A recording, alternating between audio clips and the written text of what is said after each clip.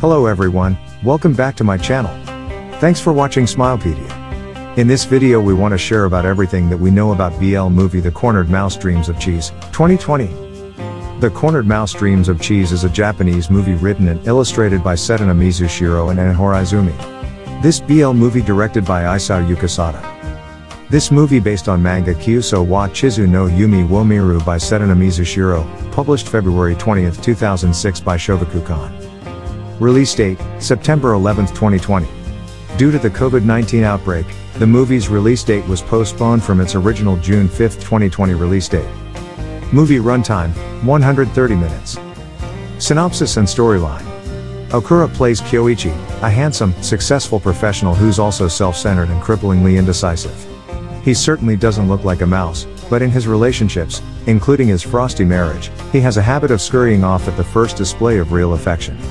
Even though he is married, he repeatedly has affairs. When Wataru, Narita, a former university pal turned private investigator, shows up at Kyoichi's office and produces incriminating photographs of him with a paramour, the businessman tries to strike a deal. But Wataru only has eyes on getting into Kyoichi's pants, and after encountering some initial resistance, he finds he's picked a willing mark. Kyoichi's attempts to save his marriage end up coming to naught after his wife reveals he wasn't the only one being unfaithful, and he moves into a minimalist bachelor pad that's more amenable to having a live-in male companion. However, the intimacy he starts to enjoy with Wateru isn't without complications. The professional sleuth shows no qualms about prying into Kyoichi's personal affairs, while the latter can't seem to quit his womanizing. After a chance reunion with an old college girlfriend forces the situation to a head, Kyoichi is drawn into a relationship with a young co-worker, Tamaki, Shiori Yoshida. All the while, the two men continue to tumble in and out of bed with each other without ever quite coupling up. Movie review. I have to say that this adaptation is the best Japan made so far. I love it. Even though the ending is not our ideal, but it is close to reality, it will broaden your mind. Also, I did not expect Narita Ryo and Okura Tadayoshi would be so good at this. I am so convinced. I enjoy watching. My heart stops many times from the beginning. I've read the manga on which the movie was based. It's one of my favorites because the main characters in it were incredibly flawed and insecure people, but their insecurities and worries were just so relatable and understandable.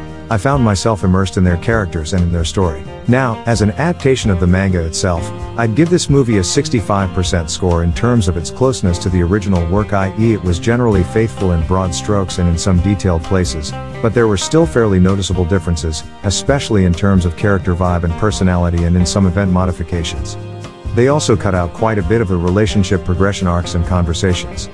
Hence, I can understand why fans of the manga might feel disappointed or dissatisfied with this adaptation. If you're not too put off by the disappointing adaptation or by the fickleness and weirdness of the characters, I'd like to encourage you to consider rewatching, because I personally found that I understood a lot of the hidden and subtle messages and scenes better upon a rewatch, and that made the movie even more fascinating and interesting to me. The movie might feel a bit abrupt and truncated vis-a-vis the manga, but it's still a complete cohesive piece, and I found the choice of certain scenes, and the way the whole thing was directed gave this movie a very different style, tone and story from its original work, and I personally appreciated its almost indie-like feel. So as a super fan of the original manga, I was really looking forward to this movie, and my view may be different to others who will view this movie, who have not read the manga or fans of Narita and Ohkura. I am also quite the fan of Narita Ryo, man that can do no wrong. Overall, I am disappointed. Basically, I think the movie lacks the emotional impact and attachment from the main character Kyoichi. I was emotionally attached to Kyoichi in the manga, but in the movie not so much. The movie lacked a lot of the emotional drama from the manga. To me it felt like a slice of life movie with various scenes/events playing one after the other. But I can't help to bring myself to hate this movie because I love the original manga that much, and I still think the acting, production, direction value is still really good. Such a good movie. I don't know why, but I was really surprised that it was so good. Felt so many emotions throughout the whole movie.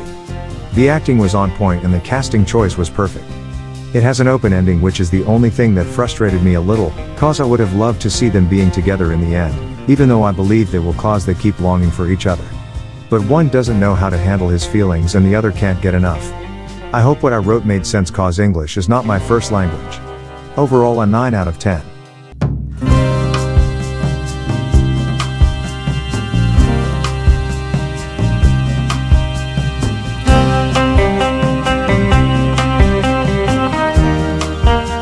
So, have you watched this BL movie?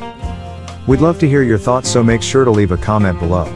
If you enjoyed watching this video, then make sure you subscribe and hit the notifications bell so you don't miss a single video from this channel. Thank you for watching and see you in the next video.